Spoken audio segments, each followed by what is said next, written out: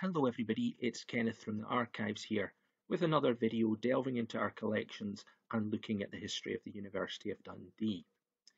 You might have seen recently that we did a series of tweets celebrating the history of life sciences at Dundee, and that's a story that goes back a long way, and a short video could not do justice, so I'm not going to attempt to do the whole story of life sciences today.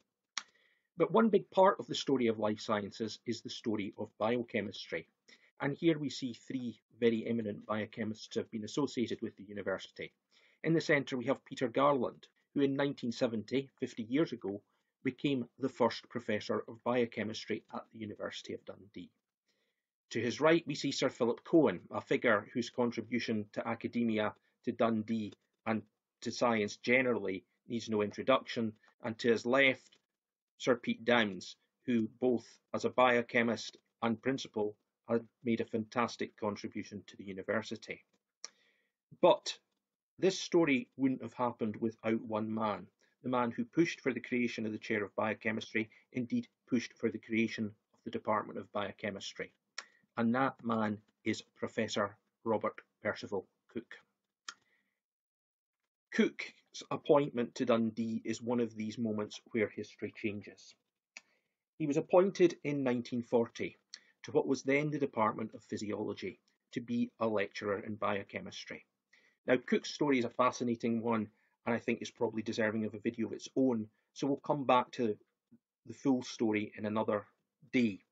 But Cooke was Australian, he'd worked in Cambridge, he'd worked in London, he'd worked in Paris. It was 1940 he came to what was then University College Dundee to lecture in biochemistry. And he fairly quickly realised that biochemistry was something that could be built up at Dundee.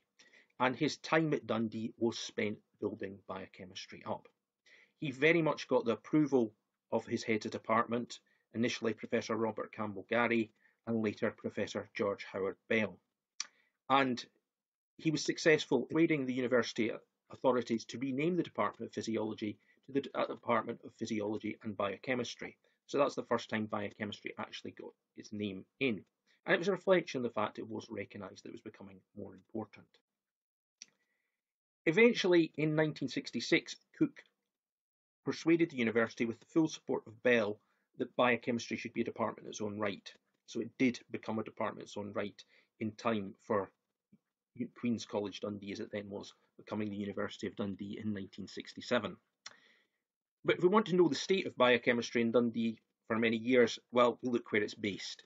It's not based in the big shiny buildings you associate with today. It was based in this old building, which was actually a converted stable. So it had very humble beginnings.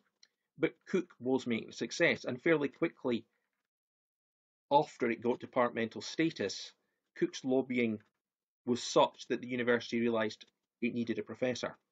Now, it says something about Cooke that Cooke himself did not want that job. Cooke would have been the obvious choice. He'd been at the university for nearly 30 years. He had built the department single-handed. He was the head of department.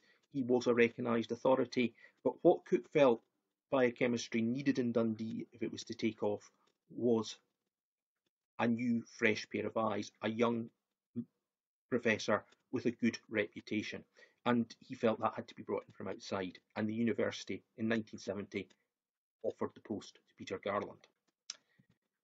By this time, biochemistry, along with anatomy, had moved into this building.